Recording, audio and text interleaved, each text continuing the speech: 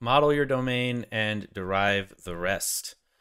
So we're going to get into what that means. I think you'll see that through example here in a bit. So what we're going to talk about today is we're going to talk about declarative design. And then we're going to talk a little bit about Spark, which is one of our core tools that allow for declarative design. We're going to go through some of the basics of what a resource is. And then we're going to talk about advanced features of Ash and resources. And then we'll talk about extending Ash. And we'll kind of put a nail in it with deriving the rest. And we'll talk a little bit about the roadmap. So feel free to stop me. I've been told that I can have a habit of rushing through things. So I'm going to stop at the end of each of these sections for questions instead of once at the end, just so that people can get the clarification that they need without having to wait till the end of the talk. So let's talk about declarative design. I'm by no means the pioneer of declarative design. People have been doing this for 50 years. But the general idea is to separate your declaration from your implementation. And a great example of a declarative language might be HTML or SQL. In all of these cases, you state what the end result should be, but you don't describe how to render pixels in the browser, for example.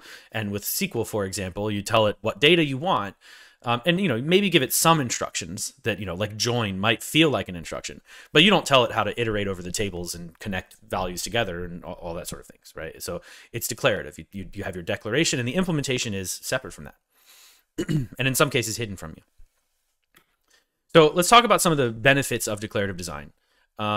The first thing here is that it's easy to understand the intent. When you're looking at something that is built with the principles of declarative design, it's usually easy to understand, even if you don't know how it does the thing that the person has asked it to do, you at least can see what they asked it to do.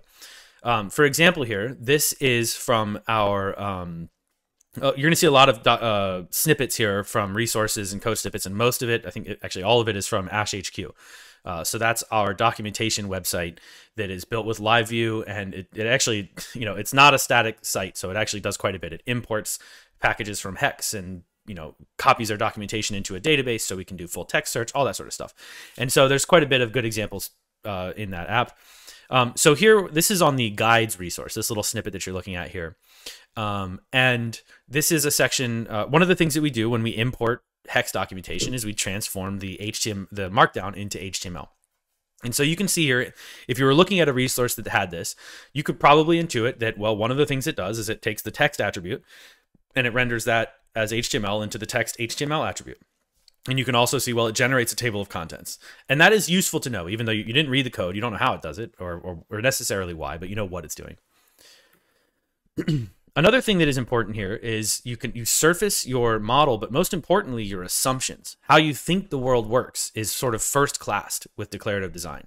And to show you what I mean, this is the first iteration of the render markdown DSL that we had written for Ash HQ. We had a render attribute, which says render the text attribute, and we said render that into text HTML. And what we realized is, well, hold on. Some of these things need to render multiple attributes to HTML. And so obviously like a single render attribute option is not enough. And that's surfaced right here at the front. So when we realized what we had done wrong, we know what to talk about. And you can see we have clarity on what is changing. So we were able to look at the DSL that we had made and we say, okay, well, what needs to happen is we need a way to specify that a way to specify multiple attributes that might be rendered in HTML and where they might be rendered.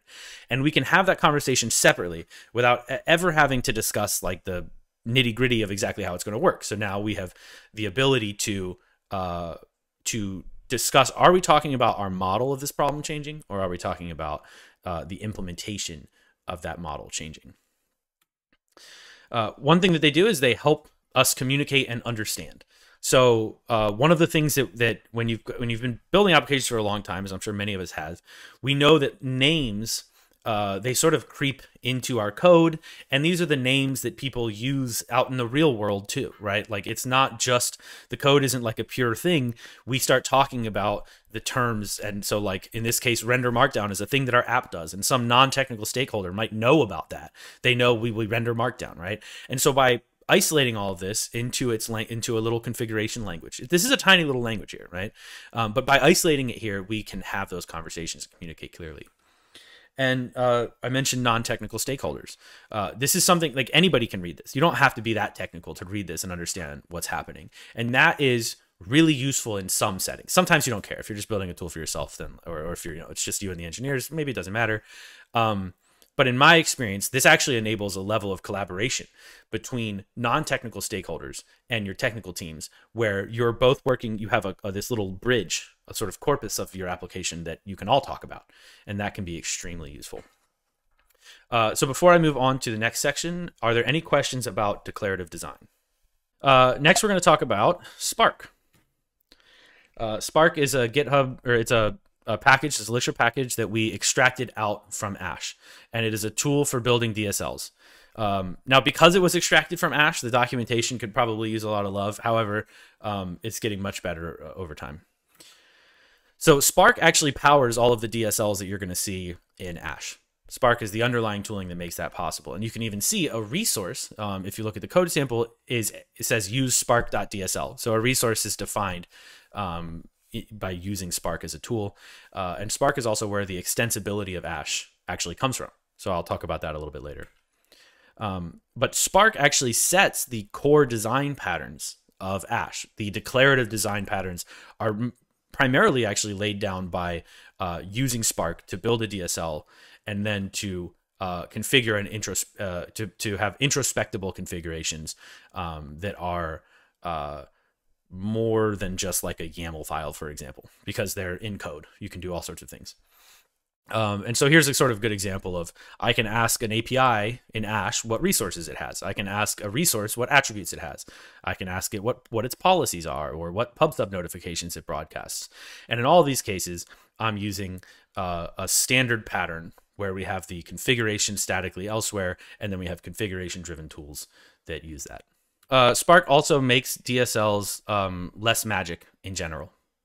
So one of the things that you find when you're building DSLs with Elixir, they can be very useful, but to build an Elixir DSL, you need to write a lot of macros. And it's easy at first, like when you write the first couple macros, it's at the first couple options, but then you start needing to do things that require a lot of really complicated metaprogramming at compile time, and these things they're honestly very difficult, and Spark represents multiple years of knowledge of how to actually do these things, but distilled in a tool that anybody can use. So this is a good example. This right here is actually how we declare an attribute in Ash. We define a thing called a Spark entity, and that Spark entity has a target, like what struct it builds, and it has a schema, all that sort of stuff, and Spark builds us the DSL for us. I don't have to write any macros. I mean, I wrote Spark, so I had to write quite a few macros, but you guys won't have to write any macros if you use it. And here's an example of a schema, a section of the schema for the attribute resource. You can see it's all typed. So Spark will type check all of your stuff. It provides default values. There's a lot more that it can do. One of the things I haven't touched on here that I probably should have, but Spark, it also does it has an Elixir Sense extension, or Elixir Sense plugin, that provides autocomplete and inline documentation for any DSL built with Spark. And you don't have to do anything except have Elixir LS running, and it will automatically get picked up and show you autocomplete in your resource. And that's really useful. Now, granted, Elixir LS doesn't always work, but when Elixir LS is working, then it is extremely useful. And we also derive our documentation from these static definitions. So it's got that never wrong quality because it's derived from these structures. So Spark supports extensions. And this is an example of a little micro extension that we built primarily as an example, but it is useful and people are using it. It's an archival extension, which modifies a resource to make all of the resources soft delete, as well as to make all the resources soft delete, and then it adds the archived at attribute automatically to a resource. And so all of that extensibility comes from Spark. And it's also starting to be used in other domains. So Lucas, you might know as Dorgan from Discord and Twitter, has written a really cool package called, I believe, Channel Handler is the name of it. Yeah, Channel Handler. And it actually gives you a declarative way to sort of like a Phoenix router type thing to model your channels. And you can see there's like different event handlers, and you can see this actually really represents some of the really interesting and complicated things that you can do with Spark DSLs that are quite difficult to do otherwise. You can see there's macros that take anonymous functions. That's actually not like, if anybody's tried to do that, you'll see that that's a very non-trivial problem if you have to store an anonymous function at compile time. But we actually automatically define a public function, or we automatically define an actual function. It's just, there's a lot of magic in there that you don't have to worry about, that actually just makes it all work, and it's very useful. Okay, what is a resource? This is probably the one that I'm going to spend not as much time as you would like if you're not familiar with Ash. But the sort of actually explaining all of the bits of a resource that you might want to use, it would take the entire sort of presentation. So we're going to do some glossing over here, but I will happy to answer any questions after this section. So a resource can be a lot of things, and on the surface of it, based on like the sort of examples and what other tools it looks like, people will often, say they'll think of a resource as like a data mapper, like a way to, like an ecto schema that's designed to, sort of expose your data model directly over an API or something like that. And that's one of the things we want to get out in front of pretty early, which is it's not what that's for, or at least it lets you do that if you want to. Like, that is the simplest use case. But resources have rich interfaces, and for describing both how they map to data, if they map to data, but also separately what their external interfaces look like in such a way that they don't have to match one-to-one. So you have sort of the air gap might not be the right word, but the sort of interface layer that allows you to have to not just be exposing a database table directly to an API. So anything that can be interacted with can be a resource. Like 90% of the time, people building things with Ash, a resource is going to be something backed by Postgres, and it's gonna be, it's gonna be some simple wrappers over creates and updates. But I mean, that's not Ash's fault. That's just how the world is, right? 90% of what we build is stuff that is wrapping some sort of state without that much, maybe massaging some data and doing some validation, that kind of thing. But you could, for instance, have a Ash resource that just exposes a create action that will create an Oban job in the background, or send an email, or anything like that. And likewise, you could have an Ash resource that exposes a read action to run a report or give back some calculated data that it's not backed by any individual data layer. You provide the implementation, and you're off to the races. So while the base case, the most often case is mapping something to a database table, it does quite a bit more than that. Yeah, so most of the time it'll have a data layer. This is an example configuring a resource to, sit on top of Postgres, for example. You say, well, hey, this is sourced from the Postgres table called Discord messages. This example is from an Ash HQ. We have a Discord bot that watches our forum channels and synchronizes the forum content to Ash HQ, which is important for accessibility. Like, some people, either in some countries or working at certain companies or things like that, they can't access the Discord forum, the Discord server, and we want to make that content searchable and that sort of thing, and somewhere else public that people can view it. So this is an example from there. One thing you'll see here is the interface is standardized. So we have, action types where we know exactly how those work, and anything outside of your resource knows how to use those actions. That's the important thing. So there's a lot of details in here. I'm not gonna go through all of them, but you can see we have some default actions: read and destroy, do the default thing, and then you have a create action that takes arguments, and it manages some related data. And same with update, it takes some arguments and manages some related data. And you can actually do pretty much anything you want in there. You have rich lifecycle hooks to implement whatever thing you want. And the important bit here is that if something knows how to work with a resource, it can use your code. So in this example, I've got the resource hard coded, right? You see ashhq.discord.message. But what you can do is, if I have a resource and an action name, then I can look at the action. I can say, well, what inputs does this take? And I can figure that out. I can provide the inputs that I need to take, or that I need it to take. So this is how all of our tooling works: is they introspect these individual actions and the resource and the types of the things and to figure out what they need to do. And so if you know how to use a resource, then it can use your code. And that is a huge boon for building tooling around resources. Does anybody have any questions about Ash resources? So is this using Ecto in any way or no? Yes. So depending on how you use Ash, it uses Ecto to varying degrees. So for compatibility reasons, every Ash resource is also an Ecto schema, which means if you define, like you can just say like repo.all an Ash resource and use it as if it was a schema that was equivalent to that, and it just works. And if you're using one of our like a different data layer, like we have an Ash ETS data layer, we don't use Ecto to do the querying, for example. We just wrote our own thing for that. And if you were writing your own data layer, you probably also wouldn't use Ecto, or maybe you would. But Ash Postgres, for example, I'm not going to reinvent all of the things that Ecto is. I mean, it would just be wild to sort of redo all of that. And so what we do is we build an Ecto query that we run. So basically, we sort of do it on your behalf. We just build an Ecto query from Ash queries and the resources and all that, and run the queries that way.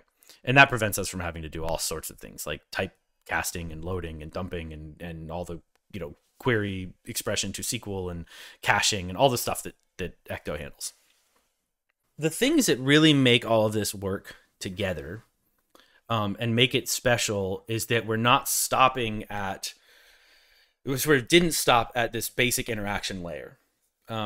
Instead, we are continuing to push the declarative model and what can be done declaratively into all these different pieces, and we're still doing that.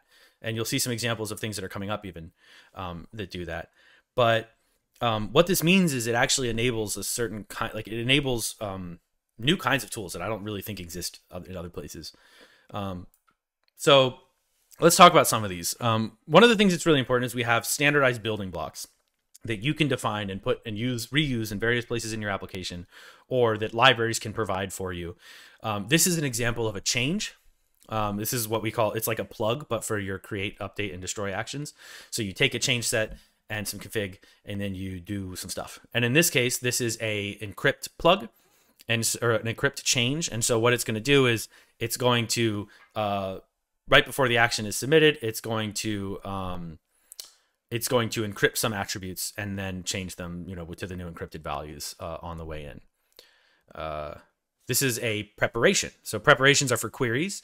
And in this case, we have an attribute that won't sort properly, or at least it won't sort the way you think it will. So that's the version. It's a semver that we store, a semantic version that we store, like 1.1.2 on all of our library versions that we index in Ash HQ.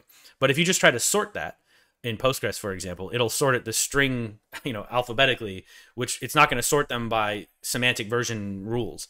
However, we added a calculation to the resource, which I'll talk about in a little bit, which is called sortable version, which is that string split up as a list.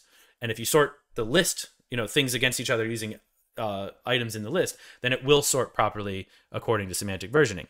So this preparation allows us to sort of intercept a request to sort by version and say, actually, they want to sort by sortable version. We also, those are some examples. Honestly, they're all over the place. I couldn't show you all of them. There's a lot of these building blocks you can define. We also have manual implementations of all sorts of things. So this is a good example here. This is a manual create action. So what that means is typically after we do all the action stuff and we validate the input and all that, we then ask your data layer, we say, hey, create this thing. And that generally is going to be a relatively simple operation of like, I'm just going to do the insert now.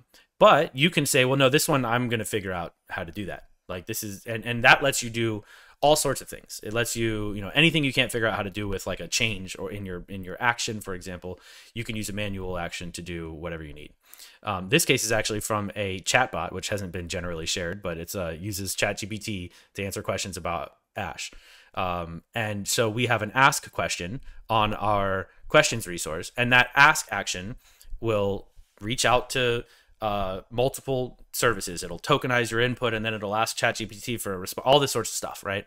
And so we use a manual action for that. And so you can see already how like you can kind of do anything you want, right? We're not like the questions resource sits on top of the Postgres database, for example. However, this manual action is, going to do a bunch of network work before it ever creates the thing in question. So it's very flexible. We also have, and this is something that I think is really useful. We have manual relationships. So unlike, in Ecto, you have your sort of you have your relationship options, right? And you have some options, some of which I even contributed, which is the ability to add where clauses on relationships and things like that. But with Ash, you could actually have a manual relationship, which is fully implemented by yourself and could do things like a graph traversal or reach out to a network service to figure out what's linked. You could do whatever it is that you need it to do. And there's even tools actually to make them joinable. So you can say, here's how I would do the Ecto query that will connect these two things, which now means your relationship can be used in filters and sorts and aggregates and calculations. Talk about those later. Something you'll also see here is that all of these, most of the tools that you can implement by defining a module, you can actually also implement inline by defining an anonymous function. So if it's something simple, you can just put it right there in the resource. If you've used like Absinthe, for example, where you define anonymous functions right in the DSL, you can do it that way too if you want, or not, or you can write a module. We always make sure that there's those two options available where you could also put it somewhere else because maybe you want to share it. This one here is an interesting example because we have our blog posts on AshHQ are stored in a resource, but that resource reads markdown files that has metadata in the markdown file. And then the tags are stored in a CSV file using the Ash CSV data layer. And so when we want to figure out what the tags are for a given resource, what we actually do is there's a tag names attribute that's stored in metadata on the file, and we find all tags that are in my tag names list. So you can do all sorts of stuff that doesn't have to be conventional relational databasey stuff. You could use this for graph databases, for example, if you wanted to have like an outgoing edges relationship or whatever you want. So that's another example where Ash sometimes looks sort of like a relational data tool where you just sit it on top of Postgres and that's how it works. But it does not have to be that. Okay, let's talk about calculations a little bit here. I recently did a Ash. I started a series called Ash Primers, which I'm hoping to do a video a week going over some simple, different things with simple summaries, that sort of thing. And I did one on calculations. So if you want more info, you can check out the YouTube channel. But calculations are pretty useful. Actually, I would say calculations are probably one of the main differentiating factors in Ash that make it extremely useful, which is that you can add computed properties to your resources. And so in this example you're seeing here, this is computed in like Elixir. So this is the decrypt calculation that allows you to say when the user asks for, like in this case, like decrypted email or something like that, this will decrypt that value on demand. And you can see that it's implemented using the data loader pattern essentially under the hood. So you always take a list of things you're going to calculate the value for and return a list of things that you're going to calculate the value for.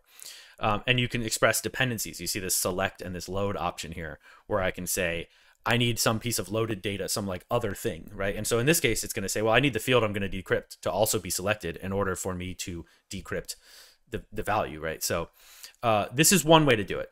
However, there are drawbacks to this kind of calculation, which is you can't use it in filters or calculations or in the data layer, obviously, because it happens in Elixirland. So we have another kind of calculation. They're really the same thing, but we won't dive into that, but essentially we have Ash has a whole expression language built in that's sort of similar to, if you're familiar with using Ecto, it's similar to what you might write when you write like an Ecto query, for example.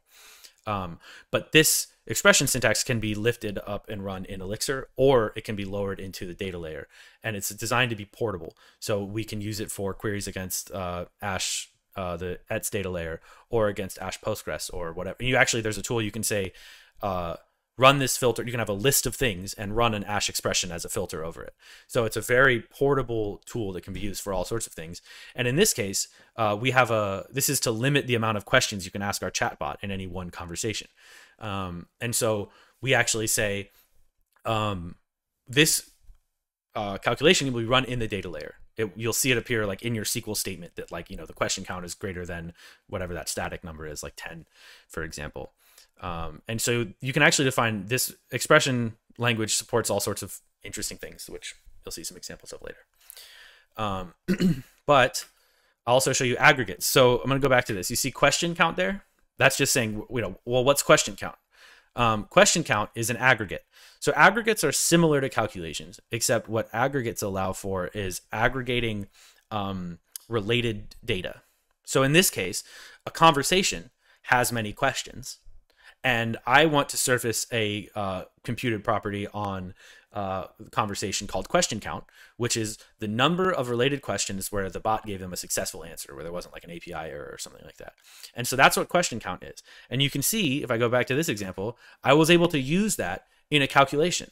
So calculations are composable with other calculations and other aggregates in your resource. And so you can build, you can break up the various things that you calculate for a given resource into separate calculations. And there's a lot that you can do there. They can even take arguments. Individual calculations can take arguments. So take a look at the video on YouTube and read the guide on AshHQ for more there. But they're really powerful concepts. Oh, yeah. Also, you can use it to lift up fields from related records to be as if it was a field on this record. So this is on our guide resource. And one of the things that you would often want to know on a guide, this is actually used to when you do full text search, is you need to know what's the name of the library that this guide is inside of in the documentation. And you can see we have this first aggregate, which is essentially saying take the first related value that you find. And in this case, these are all 2-1 relationships. So, there's only one anyway. But we say the library name is, if you go through library versions and then the library and then you get the name, then that's the library name of a guide. And so you can use, and then now you can use related data in calculations. You can use aggregates over related data in calculations and filters and sorts, all that sort of stuff. So like I could sort guides by their library name. Policies. This is a lot to dive into, so I'm just going to point out that policies exist.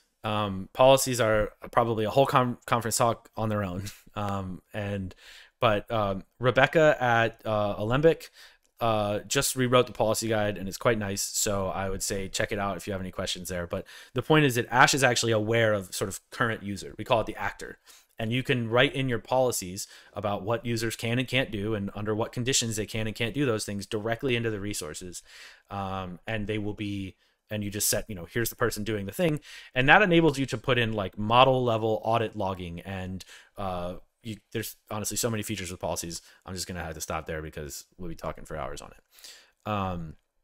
Okay. One last thing I'm going to talk about before I stop here and take some questions is synthesizing operations.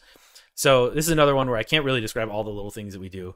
And there's more things on deck that we're going to do to make this even cooler. But one of the things that happens with Ash is you might use multiple data layers across your resources. For example, in AshHQ, we have Ash, the blog posts, which live in the blog data layer, which is a markdown file data layer. And then we have the tags, which live in a CSV file. And I can actually filter the blog posts where they have a given tag, and Ash will see that you've crossed a data layer boundary in your filter. So it will replace that tags.name equals elixir. It'll go find all of the tags with that name, get their IDs, and then replace that section of the expression with like, well, where the tag ID is whatever. I'm actually thinking about this, kind of not the best example, but the point is I can actually use things that are classically reserved to only things that are in a single data layer in a filter like this, and Ash will figure it out. A good example here is, let's say, you still have to pay performance penalties if you try to do these sorts of things. So I'm not suggesting Ash like magically makes joining across disparate data sources fast. But if you have to do that, then you have to do that. That's like, obviously the ideal is just right with Postgres, but if you can't, you can't. A good example is if you had a user's resource and you had a GitHub issues resource that wraps the GitHub API and could return the issues for a given user, you could say, you could ask Ash to filter out the users that have an issue that contain the text, whatever. And if your data layer, if your resource that reaches out to GitHub can support that filter, then it will get all the issues that contain that text that are related to that user and replace their IDs with the relevant thing. And so you can actually just pretend like your GitHub issues are part of the same data layer that your user is. And that gives you like a lot of options. Okay, let's stop here. Are there any questions about the advanced features? wonder if I could see manual implementations again. Just curious about that. Yes. Have many relationship example. If I can go back here. Yep. So this is a manual relationship. Uh, Not too familiar with Ash, to bear with me, but I was wondering like how artificial can this be? Like, does this have to be based off of an actual tags table in a database? And could you have, I guess, multiple relationships that are, I guess, based off of tags? You want to have tags and then maybe a subset of tasks or tags. Could that be? Could you have multiple as many relationships on the same data? Yep. Yep. So, yes, yes, yes, and yes. It can be as arbitrary as you want. It does need to return an instance of a resource, but that resource itself doesn't have to be independently readable. So you could just write a resource that, like tags could just be a resource with no data layer, and then you just return a list of tags from here. So it could be ephemeral, it could be computed even, right? Not related to any state at all, but just, maybe like you have an alert levels relationship where the alerts that are on this are computed from other properties of the resource. And then you could return a list of like alerts or something like that.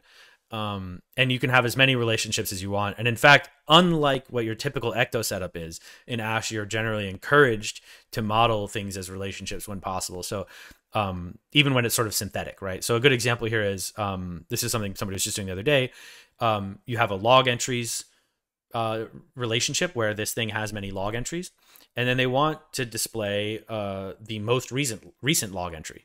And so what you would do with that is you would define a has one log entry relationship, and then you can, in relationships, you can say filter, or you can say sort, and sort them by their inserted at descending. And so that implicitly adds like a limit one and will get you the most recent log entry. So you can use relationships as sort of, ways to compute, related things. The only thing that you can't really use a relationship for is polymorphism right now. So we still have that same sort of restriction that Ash or that Ecto has, where a given relationship returns a one list of things. If you want to do polymorphism, you actually can. You have to write what's called a calculation. Well, we just talked about calculations that returns a union type. I won't break into that too much, but Ash has union types. And so you can have a calculation that is a list of unions of, X, Y, or Z. And you can then have your sort of polymorphism like that. Okay, extending Ash. So I'm not going to talk about this one as much as some of the other ones, but I want to point out that something we actually encourage people to sort of get into early is actually learning how to write extensions. Extensions allow you to do effectively arbitrary things to your resources, and actually not just your resources, but anything that is modeled as a DSL can be extended. So your APIs, your registries, we have a thing called ash.flow, which I haven't even touched on just for interest of time, but ash.flow is the whole thing for modeling workflows in Ash. Yeah, so here is an example of some code from our search extension that adds some attributes and some calculations and some actions and query preparation. It does all this sort of stuff to set up what full text search looks like for a given resource. It even adds custom statements that will add indexes in the migration generator, which I haven't even talked about yet. I'll talk about that in a minute. But so you can do really, really useful things with extensions. So they often will typically come along with configuration driven tools that leverage those extensions. So the Ash JSON API, for example, it provides a resource extension to describe how this thing looks in an API. But then there's also there's the implementation part of that is its own other thing. And so this is the index controller from Ash JSON API. And you can see we figure out, okay, well, what resource are we getting? What's the action we're calling? What API are we calling? Like, what's the route that is, that is being used right now? And then it goes into its sort of generic, route to sort of figure out what to do. And so that's what most extensions will look like. They'll look like a configuration layer that you can use somewhere, and then the actual implementation elsewhere. And yeah, the built-in extensions are just the beginning. They're all built with tools that you have access to. So there's all the extensions that we have. There's no private boundaries that let us write Ash authentication, for example, that would prevent you from writing something just like Ash authentication. Those are all public public interfaces that allow you to write whatever extensions that you want. And in fact, we encourage it. I would say like Ash GraphQL and Ash JSON API, you know, while small teams may not find it useful to, you know, reinvent those wheels, it is more of a build your own framework than it seems like it is. So if you were to say vet Ash GraphQL and say, you know what, this doesn't really work the way that I want it to, or vet Ash JSON API and say, you know, I think we need some different thing. The principles of how those were built can still be used to build new extensions, and it's actually not as hard as it seems like it would be. So it can be a very much sort of build your own framework that you can, you know, write your own extensions with. Deriving the rest. So I'm just going to show some of the sorts of things that we derive and what we can derive, and what the sort of point is. And we're also going to talk about some cons of this pattern, because there are like anybody who tells you that whatever technical choice they're trying to convince you to make has no drawbacks, right? Like you should avoid them at all costs, right? So there are new problems that arise from this, new things you have to be aware of, and like new ways of thinking that you have to, new ways of solving these problems. Now, my pitch is just that I would rather solve those problems than problems that doing this a different way might arise. So, but one of the things we can do is we have a migration generator. So what you would do, let's say you started a new project, you define some resources, you would say to generate the migrations, and it would generate an ecto migration that will create all the tables and add all the attributes and that sort of thing.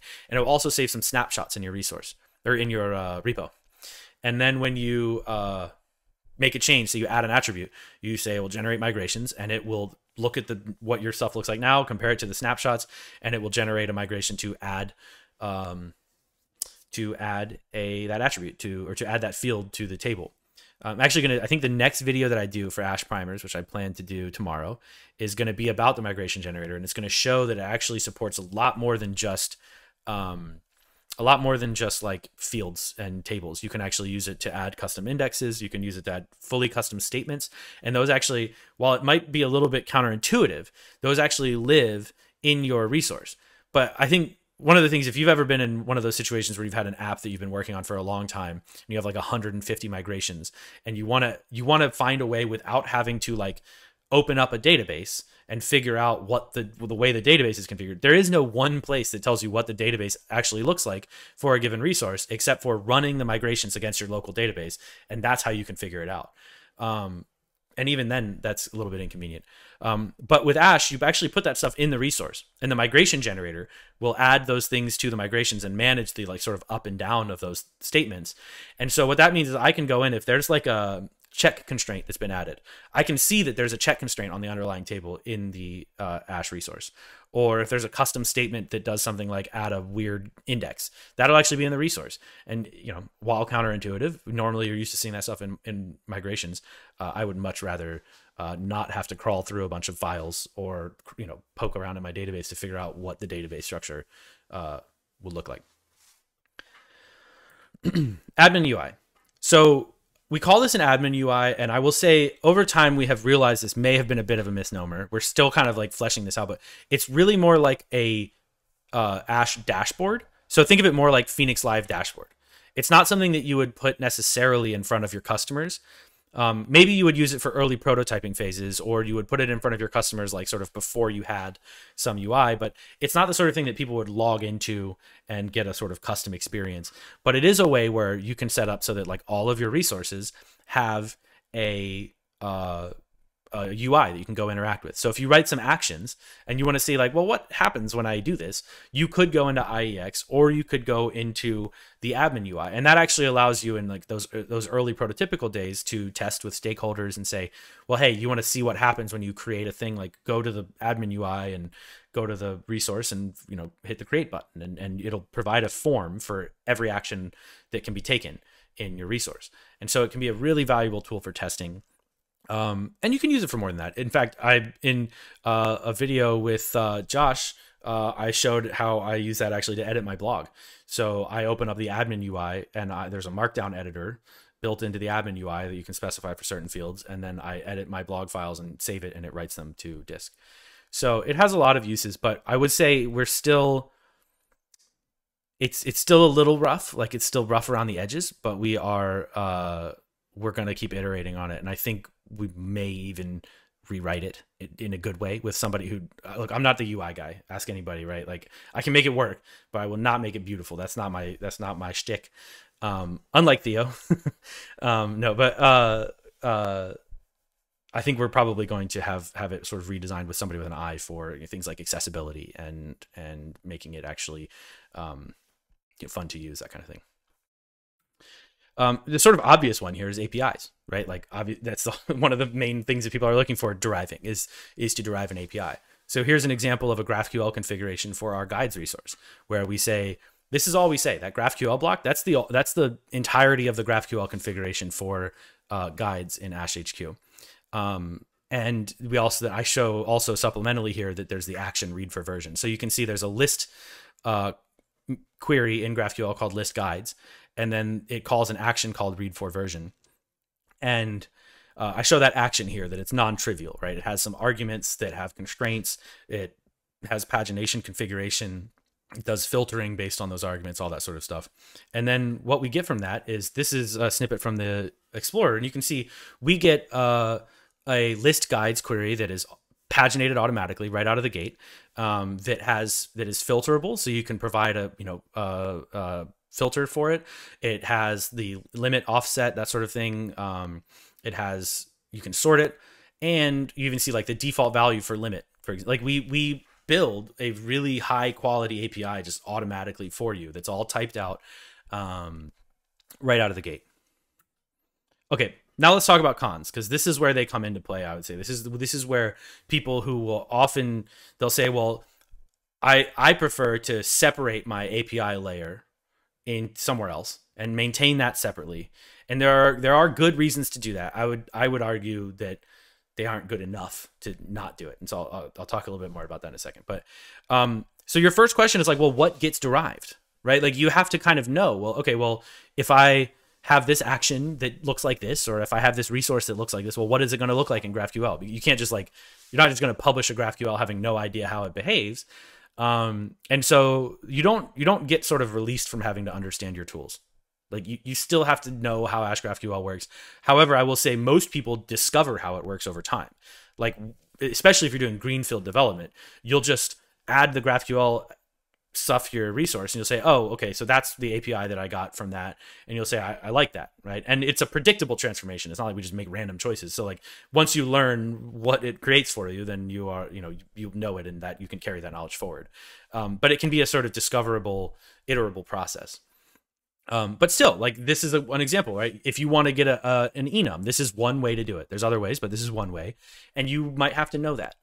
There's nothing that stops you from, so we're not trying to abstract fully the knowledge of how GraphQL works or how you could write an API. That's not the point. But also, what about API stability? So I mentioned that earlier, but API stability is huge, especially if you're doing things like mobile apps, where somebody could be on your mobile app from like 6 months ago, right? And different people have different rules about it, different requirements for API stability. Sometimes if you're just building like your own app, you don't even care. You're just going to like make sure that all clients are on the latest version. Otherwise they get like their session reset or whatever. And at that point, like, you're like, whatever, you know what I mean? I don't need to worry about these problems. However, not everybody has that luxury, and API stability is extremely important. And I would say that I agree with the problem statement, but not the solution of maintaining what is effectively a copy of your entire app, sort of, over in another place that maps all of the fields from one, A to B, and has to do type convert, all this sort of stuff, right? I just don't think it's worth that to get the API stability. I think there are other ways to achieve API stability. For example, you can actually, with GraphQL, for example, you can generate your schema file, and you can make it part of your CI to check the old schema file and the new schema file and fail CI if you have introduced a breaking change into your GraphQL schema. And then you can go figure out, well, using Ash GraphQL, how do I not break my API? So there's all sorts of options like that. Let me show one using resources themselves. Here's an example of if we had that type field that I mentioned earlier that has, can be foo or bar. Adding an option to an enum is a breaking change, especially if people are doing things like writing type gen, if they're doing like type generation through TypeScript or whatever, right? Like it's a breaking change and they'll know about it. The front end won't build, that sort of thing. And so what we can actually do is we can use in GraphQL, well, let's say in the resource, we can create a calculation that will only be those two original types. So you can see this is an example of a sort of richer expression you can do. I can use if else, and it will be translated in Postgres, for example, to case when then, right? So it'll do the right thing in the right data layer. And so this says, well, okay, well, we're going to have the front end treat these new types as this original type. And then we're going to remap the field names just for GraphQL. And so we're going to say now type is going to be called new type for the GraphQL, and GraphQL type is going to be called type. And so now like Ash GraphQL will take care of ferrying the values in and out and making sure that they, get mapped to the right place on updates and all that sort of stuff. But now you've retained API compatibility, and you've done it all using the declarative tools you have there. And now I know, like, I don't have to like, okay, I'm hunting down like where does new type come from? I'm like, oh, I gotta go find in the GraphQL resolver that there's a place that like renames type to new type. And it just, to me, I think that is not worth it. Okay, that is it for deriving the rest. What's coming up? So we still have a really long way to go, and I want to make this sort of clear that I mean, maybe it sounds maybe dramatic, I don't know, but I imagine that I'm going to be working on Ash for at least like 5 to 10 years, if not like for the rest of my life. Like, because I think that this project has effectively unlimited potential in the long run.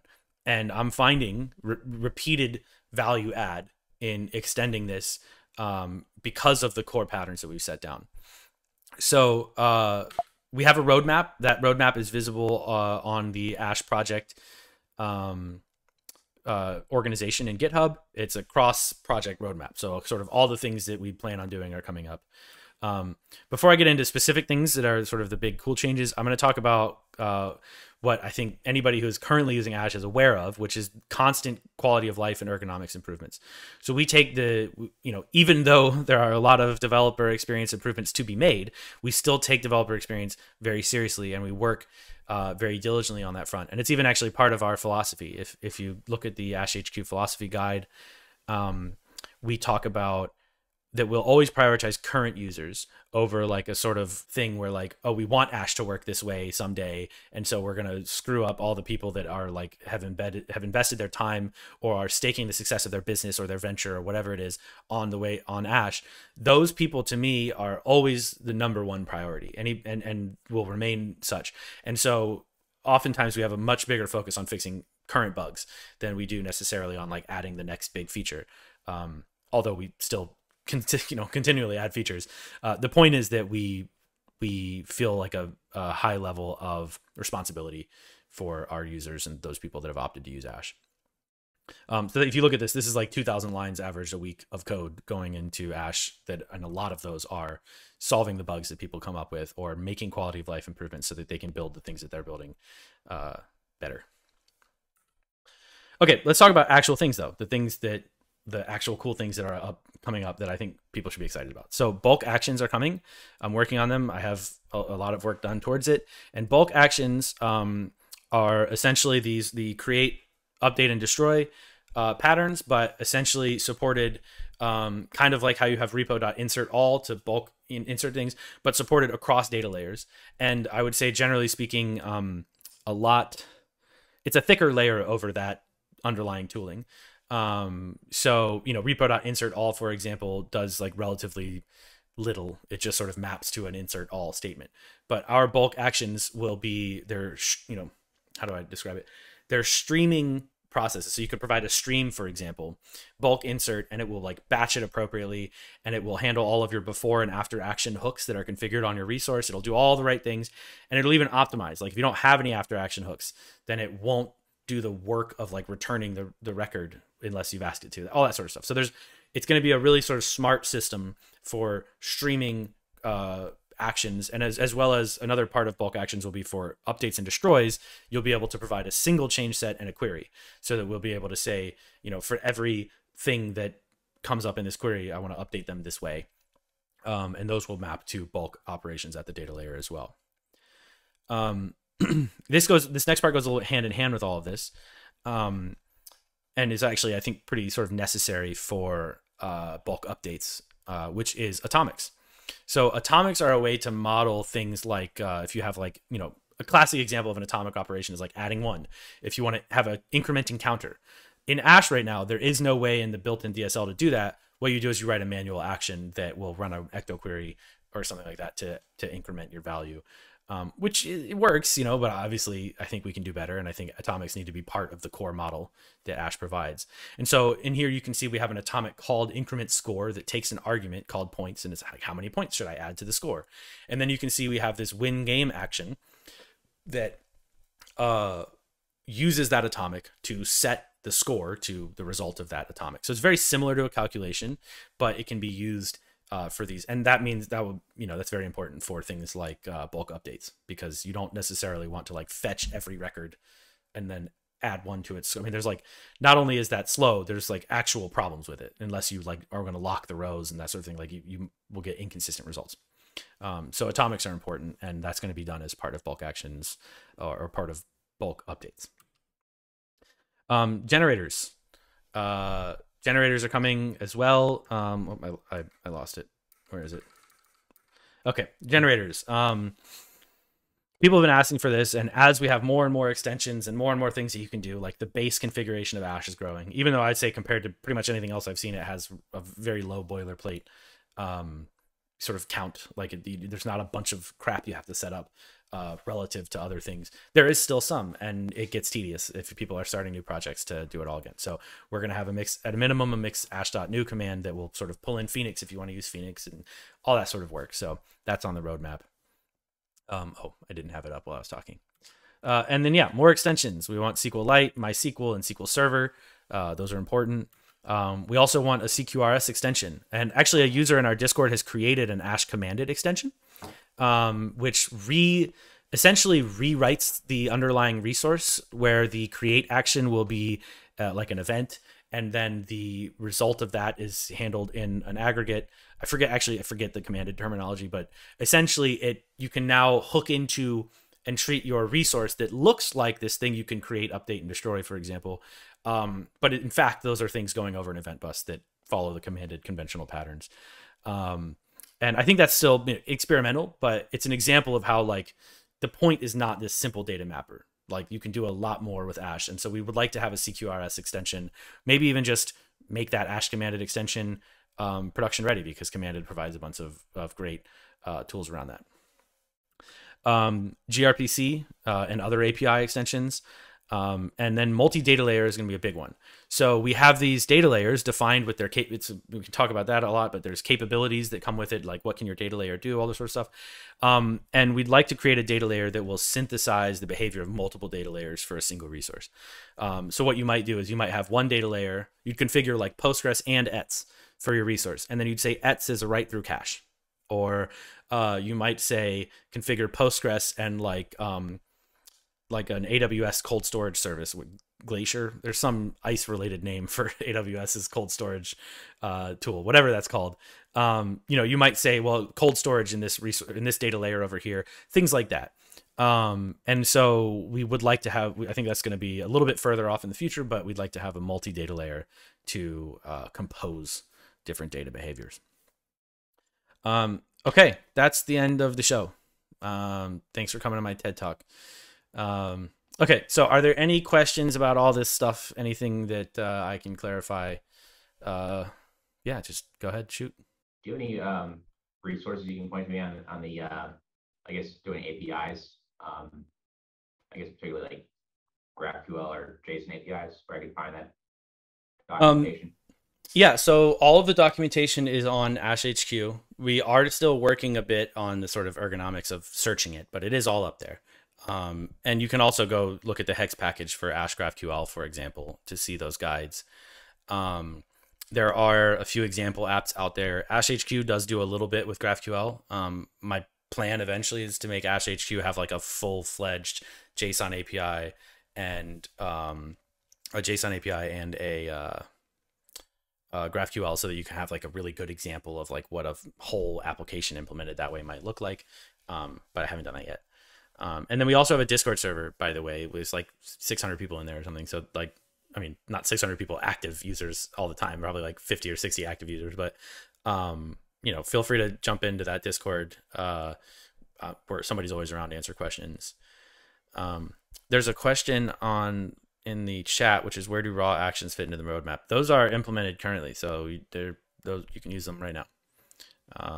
Like the you mean we talked about raw actions with somebody in the Discord, and I think this might be that person.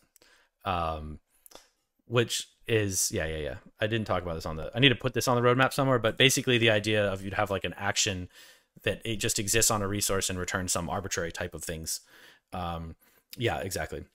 So what we would do is essentially have an action which says I return some type of data, and then you could do like anything that doesn't follow like an action template. That just is on the roadmap. I don't know when, probably in the soon category or maybe the someday category. So I'll make a GitHub issue for it and put it on the roadmap. You were talking about the generators. Is it my understanding that the generators will take like existing, like say an Ecto schema and turn that into an Ash resource? Is that what the generators are doing, or? That would be super cool, but no. The generator is really just for starting a new Ash application. Okay. Like kind of mixphoenix.new, but for Ash. There has been some work on like a sort of a thing where you can just like add a use ash.resource into your ecto schema and have it like reverse engineer the resource attributes from the field.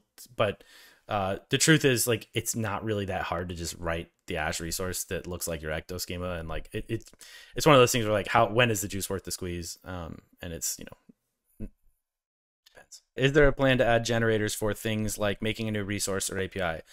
This is not a thing. There is a plan. It just, one of the things that's kind of interesting about Ash resources is they generally do a good job of encapsulating like the minimum amount of stuff you would have to write in the first place to make the resource. And so because of that, if you wanted to like write a script to generate one, you would have to do about as much typing in your CLI as you would in the file. Now, that doesn't mean it's not valuable. It's just that, you know, it's the way that these development of these things go, is like we follow the pain points primarily, right? Pain driven development effectively. And it's like pretty easy to just open a new file and make a resource, and you have to do about the same amount of typing. So we would like to do that. And we would like to even have generatable examples and things like that, where you can say, give me an example, like generate me a resource that's using GraphQL. And we want to use that as a learning tool. So that people who aren't familiar with the framework can figure out how they might do X, Y, and Z. But it's one of those things where like people are only learning for so long, and then they know how to do it, and then the generators aren't as useful. So we will do it at some point. It just kind of needs its champion, I guess. Has anyone built an application that uses LiveView and provides a GraphQL for, say, a mobile app? Seems like a way to have your cake and eat it too. Yes. So Ash HQ, for example, has that. Actually, I don't know. Does the real world demo app? Somebody built a real world demo application which uses LiveView. Somebody at Alembic, I mean, and it's a really great application. I don't think it has a GraphQL layer in addition to the LiveView layer. But Ash HQ does in fact have that. And I would actually say LiveView plus the need for an API is one of the most compelling reasons to use Ash in the first place, because what happens is you build your whole app is like, you know, maybe context functions, and like if you're doing this sort of normal Phoenix way, context functions and live views, and then you're like, I need an API, and you discover that you've split your app up again along stuff is done in live view, some is in context, and then it's like, okay, I could add controllers or apps, whatever, you know what I mean? Like you have to do all this sort of work now to figure out how to reshape your application to be ready for an API. But in Ash, it's honestly, as long as you're designing reasonably resource-oriented code and properly putting things behind actions and things like that, you really don't have that problem. You just add the GraphQL extension and you're off to the races. So Ash HQ is kind of that. We have one GraphQL example query, but it is a live view app. So I think eventually it will be a great example of that. Oh, and there are plenty of people in the Discord, if you want to ask. There's plenty of people who have done it. I just can't point you towards like an open source example of it. Yeah. Thanks everyone for listening to me talk for, what was that, like, oh my gosh, that was a long time. It's an hour and 10 minutes. So yeah, I appreciate everybody taking their time to come see my talk. And if you have any questions in the Discord, or I'm everywhere that Elixir people are, so just reach out.